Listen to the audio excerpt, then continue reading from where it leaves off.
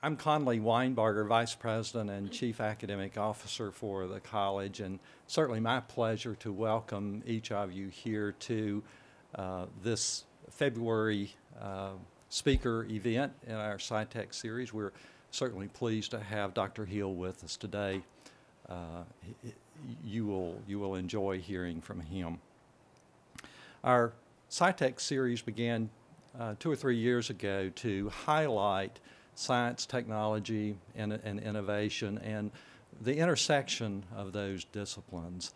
And so we've had over 1,700 folks come to hear those over the last couple of years. So we hope you continue to come and visit and to hear our speakers.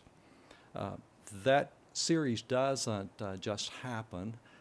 So we have a SciTech team that does a lot of work behind the scenes to make it all happen, and some of them are probably out front, but I know a lot of them are here. So would you please stand and let us recognize you, and thank you for all of your hard work. We appreciate that. Thank you. So without further ado, I want to ask Karen Hicks, Vice President for Human Resources at Targacept, to come forward and introduce our speaker. Karen? Thank you. Thank you very much. So I hope you've had an opportunity to read Dr. Hill's bio that was in your folder. And what I want to do is take a non-traditional approach to his introduction. I told him today he might want to be a little bit afraid. So I'd like to take you on a 3-minute, not-so-imaginary journey. So assume it's the second half of calendar year 2012, and you're a recruiter with an executive search firm who has been retained by a Winston-Salem biotech company, publicly traded, to identify a successful candidate for the position of president and CEO. So to put it in context, here's a snapshot of the company at that time. The company's lead drug candidate has recently failed in phase 3 clinical trials, and the company's major collaboration with a notable large pharmaceutical company has been terminated. The company is shutting down its on-site laboratory operations and going through a second workforce reduction that will reduce the company to 40 employees from approximately 140 a year earlier. The company's clinical pipeline includes 3 phase 2B programs, 2 of which are high-risk CNS focused. The company also has a substantial library of preclinical compounds. The company has an accumulated deficit of $218 million since its inception in 1997.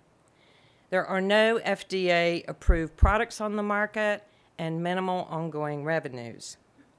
The share price of the company's stock has tumbled from a 52-week high of north of $22 a share and now trades at less than $5 a share. While the company has in excess of $180 million of cash and investments, the market capitalization of the company is below that level, which suggests maybe some skepticism in the investment community about the ability of the company to be successful and create meaningful value going forward. The standards for approval of CNS products or product candidates through regulatory processes and patient safety are daunting at best. Retention of employee talent is a significant concern, although numerous seasoned industry staff members are still with the company. The patent clock is running for intellectual property exclusivity periods, but the company has an impressive and extensive patent estate. The company has a good investor base and a very supportive board of directors. And out of the universe of biotech companies that were started around the same time as this company, this one is still one of the few that is alive and moving forward. So given that you're a recruiter, your question is, what are the experiences, talents, and attributes that you want to target when you are in the process of identifying this successful candidate? So maybe you'd want to consider these. Someone who understands the biotech industry and recognizes the inherent risk of failures that are inevitable with drug development, but also recognizes the opportunity to positively impact patient lives and create substantial value with success. A senior executive whose main goal is not to sell the company, but rather to lead the company's progression towards a sustainable, profitable business. Someone who is committed to building the company's successes over the past years and has the vision and enthusiasm to continue moving its drug candidates toward commercialization. An executive who has a high risk tolerance, but is measured in decision-making, negotiating, managing capital efficiently, determining appropriate staff levels, and assessing a portfolio of product possibilities. An individual who has an exceptional ability to motivate employees in the face of expected obstacles and setbacks while appropriately modulating over-optimism. An executive who has a proven track record of success with talent and leadership development of staff. A person who is committed to a biotech presence in the North Carolina Piedmont Triad region and is willing and interested in establishing a residency in Winston-Salem. An individual who places a high value on honest, straightforward communications with all company stakeholders. A leader who demonstrates strong corporate citizenship to the communities in which he lives and works. An executive who has the ability to quickly appreciate that there is something significant and unique about this biotech company, which has been resilient with successes and setbacks and remained viable and driven by strong science for over 10 years. And perhaps most importantly, an individual who has a positive restlessness and the tenacity to bring much needed medicines to patients. After all, that's why biotech and pharma companies are in business. It's all about the patients. Of course, by now you figured out the company I'm talking about is Targacept, and the executive I've just described is Dr. Steve Hill. So it's my pleasure and privilege to introduce him. Steve?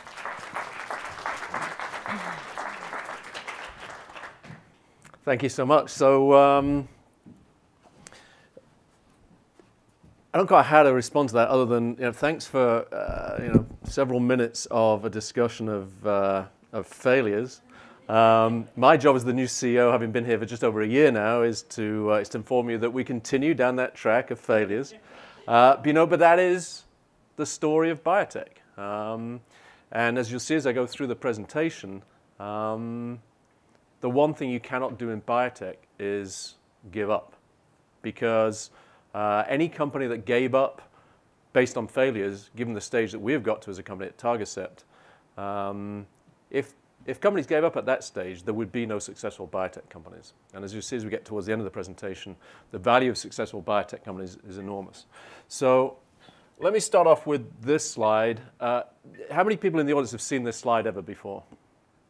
One. That's good, because if you've seen it before, then you can leave because you've seen all the rest of them before as well. Or you can take it like a Shakespearean play and say every time you see it, it gets better. So, what I'd like to do is just basically ask you. I can talk about any of these things. I can talk about anything. So whether it'll be interesting or not, I don't know. But so maybe somebody can just choose one of these things, and we'll use that as a starting point, and we'll structure the talk around that. So anybody who feels that they want to shout out, just pick one of these things, and we'll see where we go with it. Bugs. Okay. Now I wish I could remember them, but this is the one bit I do have to read because these are in no particular order. Let me just get the right thing to, is that the, yeah, here we go. So this is the bug stuff up here, and I don't know which is which, but maybe somebody can tell me. But these are the green June beetle larva, the southern mole cricket, a flea beetle, a vegetable weevil, white fringed beetle, and suck flies. And there's a special prize for anybody. There's lots of little prize. Well, actually, there's no prizes at all, but there's a little competition as we go through. But anybody have any idea what they have in common? Those bugs. No? Well, they're all pests that attack tobacco plants. And if you think about it, you know, tobacco, whether you like it or not, is a huge economic value to this region. And so the fact that there are all these natural pests of the tobacco plant is a real problem. Now, it turns out that tobacco has a built-in pesticide. Okay? So the tobacco leaf is resistant to some extent to these pests because it contains nicotine. So when you ask the question, as we think about, we go through the purpose of Targacept, which is a company that's built around understanding the role of nicotine, then nicotine exists in biology as a means by which tobacco protects itself from damage from these pests. So we're going to get a little bit in that as we go through this. Here's some more chemicals. I caution any of you, if you're putting together a talk like this, to be careful what you type into the internet.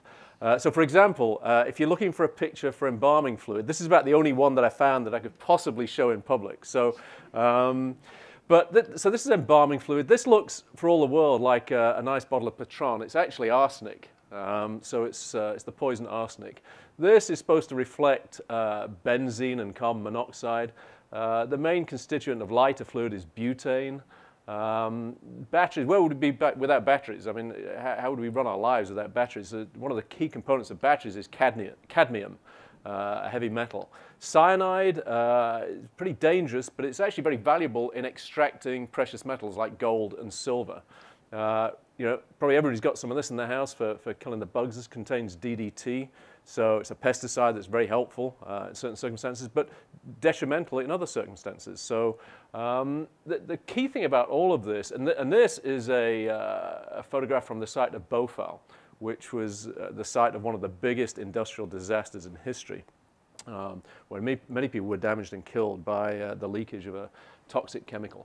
So the point I want to make about this slide is, if you just take cadmium, for example, cadmium is poisonous in the wrong circumstances, but it's very beneficial in making batteries. So like every chemical, there are benefits to most chemicals, but there are downsides to most chemicals. And this is a selection of some pretty nasty, poisonous chemicals. Now, having said all of that, there is one place that you can get access to all of these at the same time for personal ingestion legally. Anybody have any idea? It's all in there. So, I mean, this is not a presentation about the tobacco industry, but it does raise the question, if you go back to this, I mean, everybody knows in this day and age that cigarette smoke contains some pretty toxic substances. So why on earth would anybody smoke cigarettes? And I'm not here to promote this. I've never smoked cigarettes. I think it's the single worst healthcare thing that you can do. And therefore, stopping people smoking is probably the single most cost-effective healthcare intervention. I say that in Winston-Salem. I apologize. But it's the reality. But there is something within the epidemiology of smoking which is intriguing. And that is, schizophrenics seem to become very heavy smokers for some reason.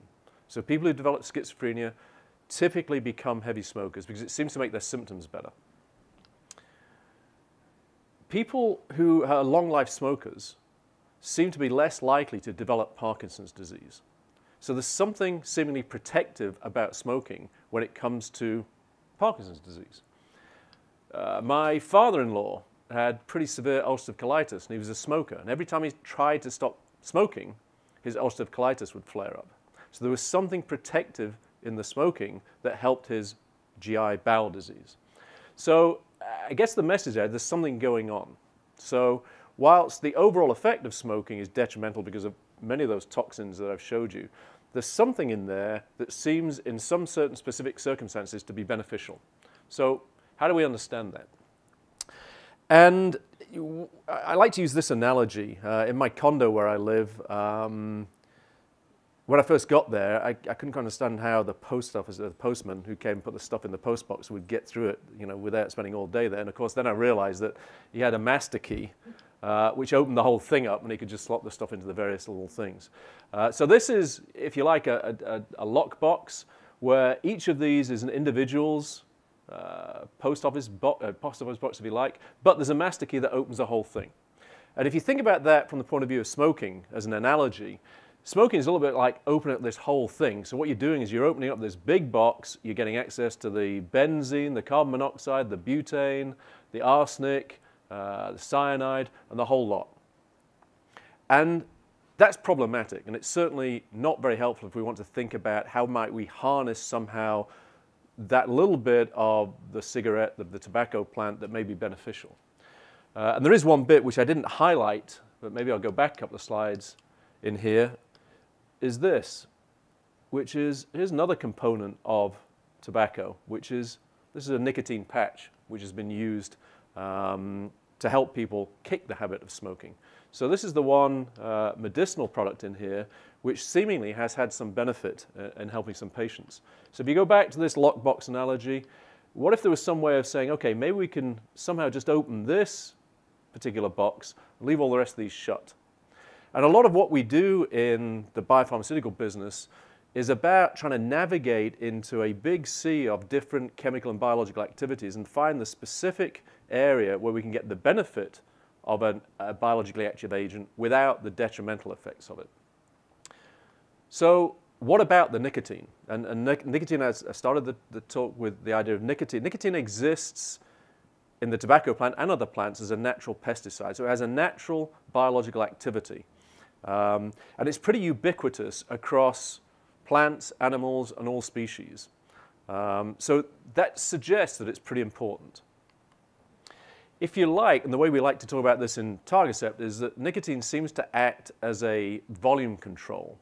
So without getting too scientific, this is a very simplistic cartoon of two nerves connecting with each other. And if you imagine one nerve coming up against another nerve, the impulses that go down a nerve are electrical. So those electrical impulses then need to get passed on to the next nerve along, if you like, but there's a gap there. So that gap is too big for the electrical impulse to jump across. So what happens, and that's called a synapse, so that gap between the end of one nerve and the beginning of another nerve is called a synapse, and that gap, the transmission of the electrical impulse from here to here is mediated via chemicals. So impulse comes along here, these chemicals are released, they act on these receptors, and they trigger an impulse in this next nerve down. So these are called neurotransmitters that are released by one end of the nerve, go across this gap, act on these receptors, and trigger a response in this nerve. If you like, the sensitivity of those receptors can be changed by nicotine. So nicotine can modulate these receptors and change the strength of the signal that's going down this neuron. And that's really, so we talk about it a little bit as the volume knob for neurotransmitters, of which acetylcholine particularly is very important. So what we're trying to understand is, can we, knowing from all this epidemiology that nicotine seems to be beneficial in some diseases, can we somehow understand how to canvas or harness the benefits of nicotine as a medicine? So the problem with that, to start with though, is the same problem with every chemical. So nicotine as a chemical has positive benefits and negative benefits. And if you think about those in terms of thinking about somebody who's smoking, for example, and I never quite realized this, but if you watch somebody smoking, sometimes people will smoke and take lots of little short drags of the cigarette. And in low doses, which is what you get when you take those short intakes of the cigarette, is a stimulant. Whereas in contrast, in higher doses, so if you watch somebody just going, taking a big deep breath, then it's a relaxant. So nicotine can have opposing effects depending on the dose. So in low doses, it acts as a stimulant, and in high doses, it acts as a relaxant. So as we think about making drugs, we have to take that into consideration. And what I've shown you is a very simplistic cartoon about neurotransmission, but those synapses, there are billions of those in our body. There are billions of transmissions going on all the time. So some of those can modulate good things, some can modulate bad things. So if you think about changes in neurotransmission, if we just do that, I won't say randomly, but without care, then we can affect a lot of different things. For example, brain activity. So, and that can be a good thing sometimes. So we may be able to help depressed people get undepressed. We may be able to improve memory. We may be able to improve sleep. But equally, if we get it wrong, we could do the opposite of those things. Nicotine effects and neurotransmitters affect GI-GU signaling. For example, the bladder. So how often the bladder contracts and how strongly the bladder contracts is modulated by neurotransmitters, which can be changed by levels of nicotine. GI tract motility, so our gut, whether it's the upper GI tract or the lower GI tract, seems to be modulated by, certainly modulated by neurotransmitters and may be modified by nicotine activity. Cardiovascular system, so blood pressure. Targacept in its early days had a drug for high blood pressure, which worked via nicotinic channel modulation. So we can have an impact on blood pressure. In this case, to lower blood pressure. But again, if we get it wrong, then we might have detrimental effects on blood pressure. Muscles and joints are modulated by neurotransmitters. So again, you can see that there's almost nothing here in the human body which might not be affected by modulating neurotransmission. So we have to think carefully about how might we do that beneficially so we can get the benefits without the detriment. And one of the biggest detriments of modulating these pathways is dry mouth. And so some of the drugs that are on the market today that affect acetylcholine as a neurotransmitter have a terrible problem with dry mouth. So for example, many of the drugs that are used today for overactive bladder are very difficult for the patients to continue taking because they cause such severe dry mouth that the patients end up coming off the drug because of that side effect. So we know that nicotine has biological activity, but it's relatively non-specific, so it can in principle affect many of those different things that I showed you there. And the effect it has is relatively modest. So that's why if you look at schizophrenics, for example, they are very heavy smokers. They'll get through several packs a day because the level of benefit they're getting from the cigarettes is really relatively small, and they have to dose themselves very highly to get any of that benefit. So really, Targacept has been built around trying to understand this a little bit better and trying to say, how can we understand how nicotine is working, and maybe we can find different drugs that have some of the beneficial effects of nicotine without some of the side effects.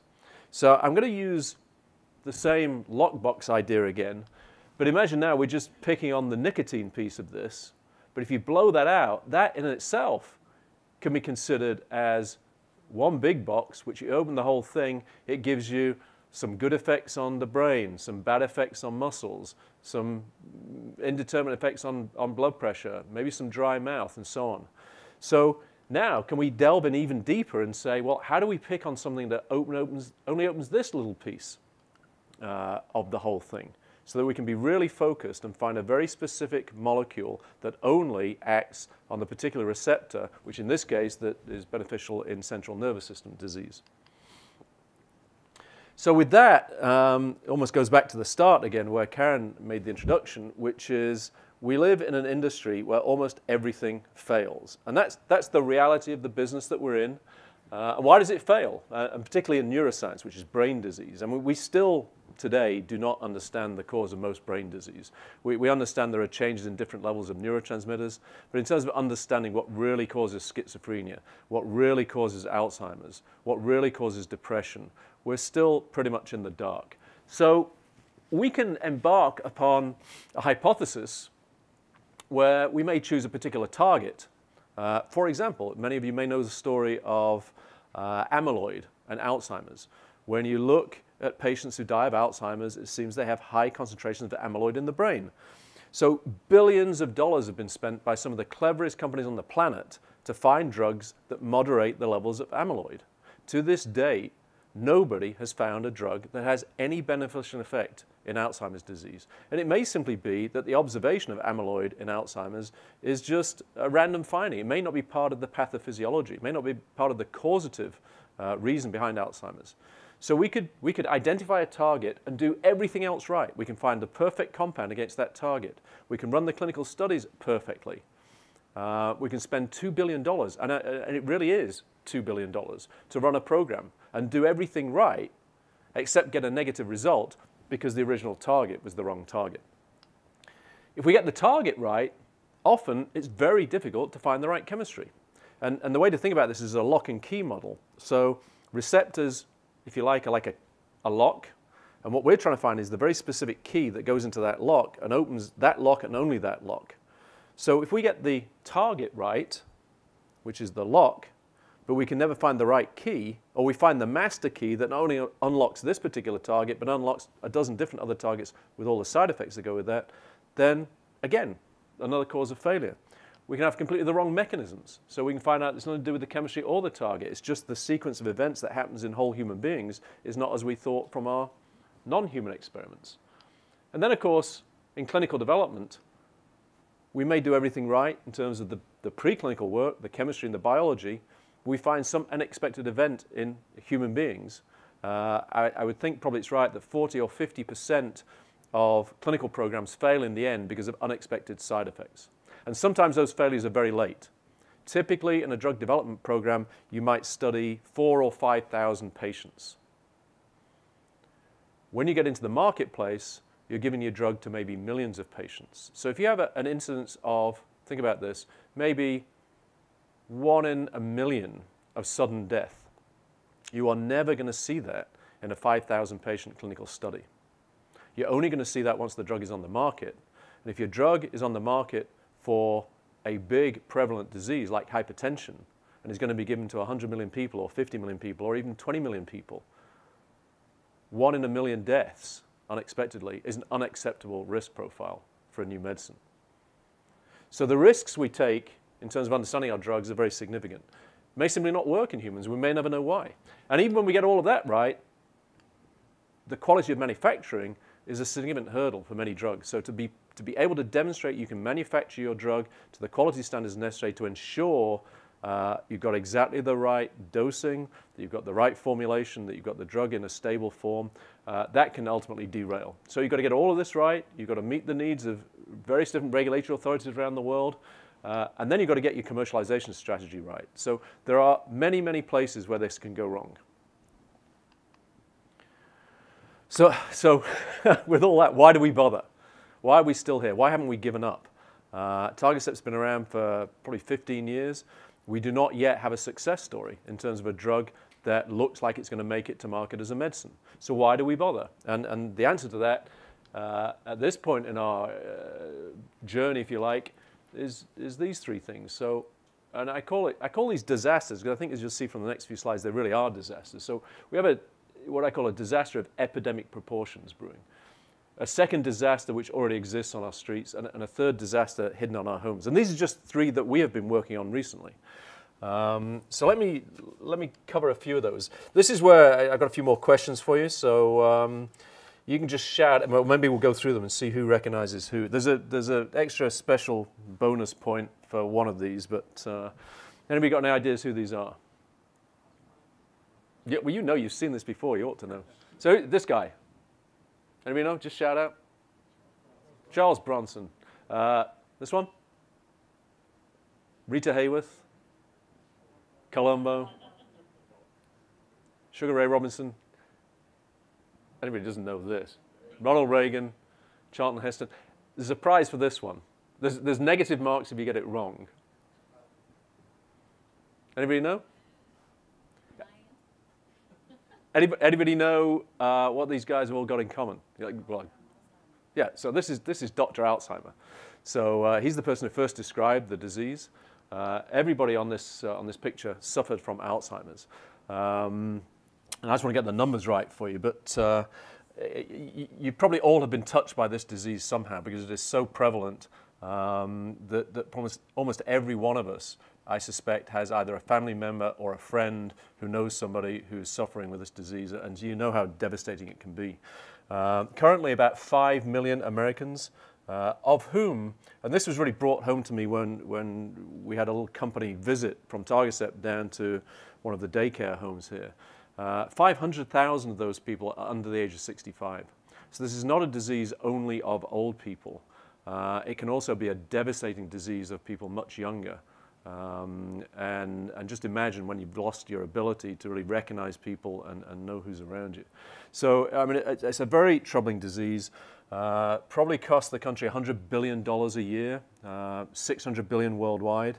And it's estimated that 1 in 85 people, so I don't know how many people we've got in the room, but maybe one person in this room for sure is going to suffer from Alzheimer's on average by 2050. So that is a massive epidemic which is already underway and is only going to get worse as the population ages and it's seemingly as the incidence of Alzheimer's increases. You know the symptomatology, so memory loss, confusion, apathy. Some of these folks get very aggressive as well, and that can be a very disturbing problem. It's the sixth leading cause of death in the US, and there's one new case arising every 70 seconds. And the 3 drugs that are currently available, or there's 3 or 4 drugs that are available, 3 of them are cholinesterase inhibitors, and 1 works via a different mechanism. The most recent introduction into this market was 2003, so it's been 10 years since there's been a new drug launched for this condition. So there's a desperate need. This is one of the areas that we're working on. We think that nicotinic modulation might be a way of influencing this. We know that acetylcholinesterase inhibitors work in this indication. Nicotine can modulate that. So this is an area where we think, and we have a study underway that will read out in the middle of this year, which I think is a very high hurdle. We've set ourselves a high hurdle, but if it works, it could be a meaningful difference in this patient population. So that's Alzheimer's, one of the disasters in the making. The title is a clue. Anybody know who these folks are? Who's the aging rockers in the room? This is a Nobel Prize winner. So this is John Nash, who is the mathematician who is featured in The Beautiful Mind. This is Lincoln's wife. This is Peter Green, who's a musician with Fleetwood Mac. And this is a famous musician from probably my favorite band of all time, Pink Floyd, which is Syd Barrett. So anybody know what they've got in common? They were all schizophrenic, so they all suffer from schizophrenia. So this is the second disaster in the making, if you like. There are 3 different sets of symptomatologies in this. There are ones that we all tend to be fairly familiar with, which is so-called positive symptoms. Positive symptoms in schizophrenia are where the patients suffer from hallucinations, hearing voices, thinking that TV is talking to them. They can be very paranoid, and sometimes, though mostly not, can be quite dangerous as a consequence of that paranoia. But also there is a different set of symptoms called negative symptoms, where people get reserved, they don't want to go out. It's almost like depressive type symptoms. They'll sit in a corner, sit at home, and they won't go out. They're not productive in society. And then the third set of symptoms is really the cognitive dysfunction. So alongside those positive symptoms, negative symptoms, they also have this just inability to do basic tasks, inability to get out, and go about the day-to-day activities of living. Today's drugs tend to be fairly good at treating the positive symptoms, but really not very good at treating the negative symptoms and the cognitive symptoms. So this is another area that we were working on until fairly recently. So last time I gave this talk, this was a great hope for us as potentially a new medicine that would make a difference in this patient population. That study read out in December of this year and was negative. So we failed to demonstrate an efficacy or an effect despite a couple of years and several $1 million running that study. That's life in our business. We pick ourselves up and we move on to the next thing, which you'll hear about in a moment. So again, that's something that I think Karen, as head of our HR group, has done a fantastic job of keeping the morale of the company together. And I think it's fair to say that we look around the place and people are motivated, enthusiastic, and we know we're in a high-risk business. This is not a business for people who are faint-hearted. So we know we're in a high-risk business. It's probably true to say that most scientists in the biopharmaceutical business will never, in their whole career, work on a program that sees the light of day as an approved medicine. Imagine that. Imagine spending a whole career and never touching something that ends up in the hands of patients as a meaningful medicine. It's dedication to a cause because we simply don't know which of these programs are going to work and which are not. But if we all give up because of failures, then nobody will see any new medicines. So, next one. I don't have pictures. I'm not sure that famous celebrities particularly advertise when they have this particular condition. This is sort of almost deliberate, really, to have a sort of joke in the middle. I called the incontinence hotline and they asked if I could hold. And the reason I put that up there, not because it's funny, but because people think it's funny. And there are certain diseases that people just tend to think is a bit amusing. But the reality is, just imagine if you're one of the patients who suffer badly from this, and you're suffering from maybe 3 or 4 incontinent episodes per day, which is the typical level of symptoms of the patients who enter into the studies that we do for this sort of disease. So that's 3 or 4 times a day you are unable to get to the bathroom in time without having an accident. So this is not just a question of overactive bladder and going to the bathroom a few more times a day than you would like. It's a sense of urgency where most of us can control that and can get to the bathroom in time, but these folks can't. And so the consequence of that is that they don't go out. They don't go to the shopping mall. They don't go out socially because they're fearful that they're going to have an accident. So this is a huge medical problem. So this is what I call the disaster hidden in our homes. And the numbers are really pretty daunting. So 13 million Americans, it's estimated, most of whom are female, but this affects men as well. 20 to 30% of those people are young adults. This is not just a disease or a problem of older people. People end up unemployed because of this, because they can't hold down a job because of these symptoms. And current treatment is really pretty modest. So these folks typically will have 12 or 13 episodes of going to the toilet or the bathroom each day. Today's treatments might reduce that by a half or 1 trip to the bathroom per day. They might reduce the incontinent episodes from 3 a day to 2 per day. That's still 2 per day. So by no means is there anything out there that will cure these patients. So there's a complete and serious unmet medical need, which again, we think that modulating nicotine receptors can have an impact on this. So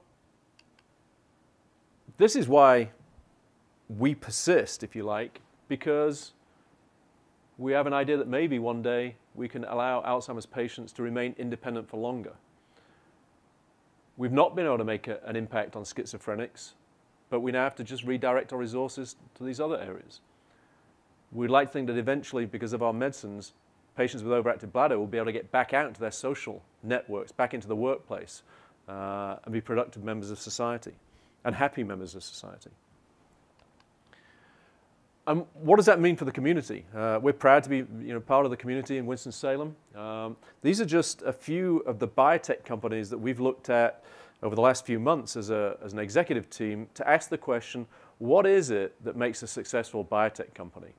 And what does a successful biotech company look like? And I tell you, without going into too much detail of this, but if I just pick these companies who are, I think on average, I forget the number, but I think it's about 10 billion in market cap, average 14 billion. So the average market capitalization of these companies is $14 billion.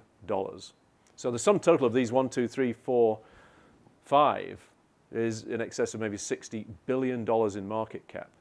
And their revenue levels average 1.2 billion per company in revenues.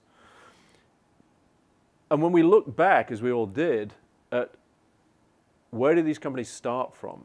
What did they get right that maybe we've got wrong? And what you see when you read the history of these companies is exactly what we see when we read the history of Targacept to date. The reality is they've been around maybe 10 years longer than we have.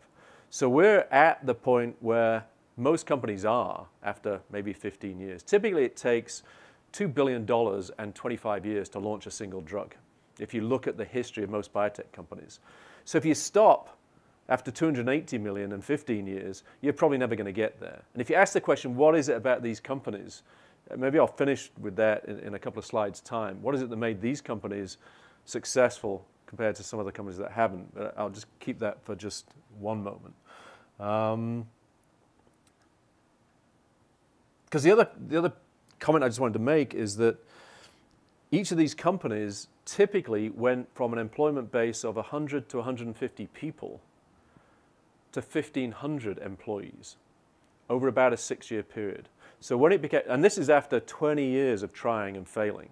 So all of these companies had their failures. All these companies went to the brink, went to the edge, but decided to continue. But once they got to the point where something started to work, over literally as short as a 6-year period, they went from 100 people to 1,500 people as they prepared and went through the process of commercializing a drug. So there's a huge economic benefit for those communities in which these companies start and continue and ultimately are successful. So I guess this is how I'm going to finish up, which is we'd like to see ourselves one day as part of this group of companies. I believe we're giving ourselves the best chance of being able to do that. And my great friend, Eric Tomlinson, who's also, as you may know, from Great Britain, when we both ended up here, completely accidentally as it happens, we rechristened your town Winston Churchill. So I have to finish with a quote from Winston Churchill. This is really one of our aspirations at Targacept, and it's definitely the common feature of all of those companies, which is perseverance. So this is what I leave you with. If you're interested in biotech, this is probably the most important phrase you'll hear. Never give in, never give in, never, never, never, never. And we have no intention of giving in. So thank you, and very happy to answer any questions, or attempt to answer any questions if you have some. Thank you.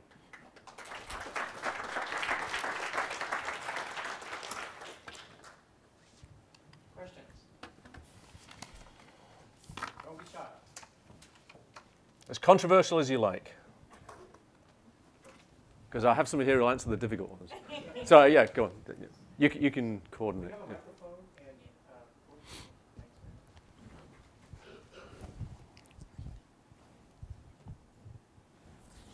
Hi, thanks for taking my question. My question is, with the work that you do and the work that's going on downtown, what role does IT play in regards to the software that you use to collect data? And then is that one of the big words now is big data, metadata. Is there what is the potential for software in IT people? Well, the simplest answer to that question is we simply could not do our job without access to high-level IT. That's a simple answer to what is actually a very complicated question, but just ranging from the simplistic stuff of just connectivity. You know, we have 40 people who've got to be able to communicate with each other, and we need all those typical tools that you would use so we can access information, access people very easily. To ranging to the high end of, if you look at some of the rational design, so looking at three-dimensional pictures of receptors and trying to design chemistry that locks into that, so that lock and key idea, and trying to visualize what tiny receptors in the body look like and visualize the chemical structures of compounds that might bind accurately with those compounds. You talk about big data. That's not really a thing for Targacept at the moment because our studies tend to be relatively small, maybe 200-300 patients. But in terms of big data for the industry as a whole, it's crucial because then we can start looking at databases of hundreds of thousands, millions, billions of data points and try and tease out of that areas where we may have missed some signals without that sort of set of tools. So I mean, we could talk about, we could have a whole day talking about the role of IT in biopharmaceuticals, but it's business critical, without a doubt. Yeah. Those three diseases, do you have equal focus or you have particular one you more have focus? So the question is, do we have equal focus on those three diseases? Well, we did, but as I say, our schizophrenia program read out negative at the end of last year. So we really don't have any focus on that now. There is another company called MVivo and AbbVie, which was part of the Abbott organization, are both pursuing that similar type of program for schizophrenia. So the industry as a whole is still looking at that. We felt that we needed to move on to something different. So we have our Alzheimer's program. We have our overactive bladder program. We're just about to begin a program in gastroparesis, which is, if you imagine overactive bladder is like a bag that squeezes too much. Gastroparesis is a different bag, your stomach, which doesn't squeeze enough. And that's a real problem for diabetic patients. So we're just about to start a program in that area. And we're looking at a whole range of different opportunities that we think may be interesting to add into our portfolio. So I would guess at the moment, most of our focus is on overactive bladder and Alzheimer's, a little bit setting out on gastroparesis, and the rest of our time is really focused on how can we bring new things into our portfolio. Because again, just because the last thing failed doesn't mean the next thing works. So our job is to keep bringing things in the portfolio so that we can thrive irrespective of how many things fail along the way. Because most things fail. Sorry, can I ask last question? Yeah. Does your focus, so that was a disease-focused question, but what about the focus or the base from nicotine, coming out from nicotine to other chemicals? Yeah, we had decided before the schizophrenia program read out, our strategy was to really stick focused on the nicotine receptors. And to a large extent, that's still the case. Although at some point, again, we have to build a company that can tolerate the risks of failure. So at some point, we ask ourselves the question, is there something about nicotinics which maybe is just too difficult? So right now, we're looking at bringing in new opportunities that would have a different mechanism so that we offset some of that risk, so we broaden our platform a little bit. So we're very open to the idea of pursuing non-nicotinic programs, and we're taking a look at that right now. I was just going to ask for some of the biotechnology students that are in the audience today, what is your outlook on the job market for biotechnicians at Targacept and similar companies today? Yeah, if you look at the big picture, I think the opportunity in healthcare, in biotechnology, in biopharmaceuticals, I think can only be positive. I mean, there's always going to be a need for biotechnology expertise. As I say, I mean, for every company that struggles along for a period of time, there's one somewhere that's growing like crazy. The challenge is that a lot of that is in Boston, San Francisco, San Diego. It's tough to catch up with those guys, I think. But for people who are entrepreneurial, who want to start something here, there's plenty of opportunities. For people who want to go to a more stable organization and you're prepared to move, there's plenty of those. So as an individual, I think biotechnology is a fantastic place to be. If that's something you're passionate about, there will be jobs. I could be pretty confident that you know, if you're going to choose something, there will be biotechnology jobs 10, 20, 30, 40 years from now. Steve, one thing I noticed in the data, you know, I'm an old CEO from a biopharmaceutical company and longtime clinical developer at Glaxo. I saw the data from Targacept and I thought it was remarkable, the safety of the compound. Yeah. Yeah, and I think that's right. I mean, now, the most typical cause of a very safe compound is that it's acting like a placebo. So that's the downside of that. Now, I think when we looked at our schizophrenia data, I mean, the compound was very safe, but there were some signals that it was having some activity in those patients, but clearly not enough to be clinically meaningful. So again, one of the things I didn't put up there as a risk of failure is that you may find something that's biologically active. It's just not sufficiently so to make a difference to a patient. So again, you take the overactive bladder. If you go to the bathroom 13 times a day, which is 100 times a week, and you find a drug that reduces that to 99, doesn't matter how statistically significant that is, it's not meaningful. It's not clinically meaningful to the patient. So, but having, just following up on that, I think the biologists and chemists at Targacept have done a fantastic job of understanding the specifics of the pathways to try and design drugs that are highly safe, that target the particular receptor. And I'm prolonging this answer just for 2 more minutes, or 1 more minute maybe. Nicotine receptors aren't single homogeneous structures. And that's one of the things that we've learned in Targacept, which is it's not like having one lock and nicotine is the one key. It turns out that each nicotine receptor is actually, it's like a barrel. It's like the staves of a barrel with 5 different staves. And those 5 staves can all be different. So there's like an alpha 3 beta 4 or a beta 3 alpha 2 or an alpha 7. So there are probably 20 different subtypes of nicotine receptor, all slightly different shapes, all of which need a slightly different key, but which are involved in different diseases. So alpha 7 seems to be involved in brain disease. Alpha 3 seems to be involved more in bladder disease. So part of what we've done in Targacept is to understand those pathways and those receptors and design compounds which only act on the receptor subtype. That gives you the safety profile. So if you can do that, you get the benefit on the thing you want to hit without all those side effects by hitting the other targets that you don't want to hit. Any other questions? I think North Carolina's like number 3 in the nation of biotech activity. Are we doing well collaboratively? We've got RTP, we've got Wake Forest. I think there's something up in Kannapolis.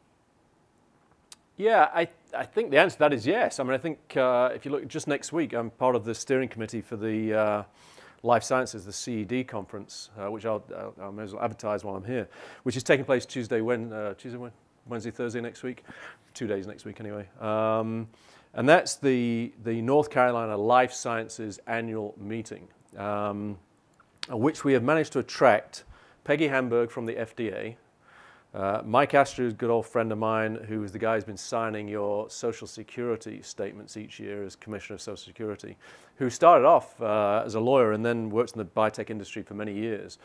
So he's coming to speak on his view of biotech and healthcare over the next 10 years or so. We have George Scangos, who's the CEO of Biogen.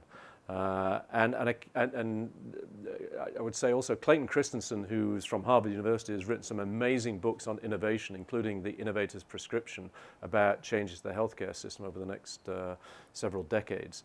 So these are world-class individuals who are coming to North Carolina to speak at our annual conference, which is the conference for North Carolina Biotech, which we work together to put together. So I think the answer to your question is absolutely. There's a lot of collaboration amongst the folks in this region.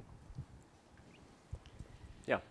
Dr. Hill, you referenced the drugs that are currently being used to treat or try to provide some relief with Alzheimer's, like Targacept and Namenda. How do those drugs, you said they're actually not very effective, or could you just reference how those drugs do affect patients? Yeah, I think they're clearly effective, but the effect is modest, but meaningful, which is why the drugs are successful in the marketplace. I think the best way I've heard it described to me is that, take Targacept for something, it shifts most patients by about 6 months. So it improves, it helps them be as good as they would have been for another 6 months. So it delays the deterioration of disease. The holy grail in Alzheimer's is to find something that actually takes a person and improves them from their baseline level. Nothing has been shown to do that to date. So what these drugs do is they slow the rate of deterioration so that you're 6 months better off than you would have been if you hadn't taken the drug. I hope that's a simplistic answer. Okay, thank you. Steve, before you go, on behalf of the college and on behalf of our team, the SciTech team and BioNetwork and National Center, we want to thank you very much for presenting today. I promised everybody we have a very interactive and dynamic lecture. You've come through again, so I want to thank you very much. And so we've got a couple things here for you. One of these is a really interesting little square that has your name and your degrees on it, and it's actually printed here at Foresight Tech. We have that technology. And as if you needed another degree, because you have plenty and you've done very well, we have a nice framed certificate here from our president and myself. So Thank you. thank you very much. Thank you again. There we go. Thank you. Thank you. Appreciate it. Thank you.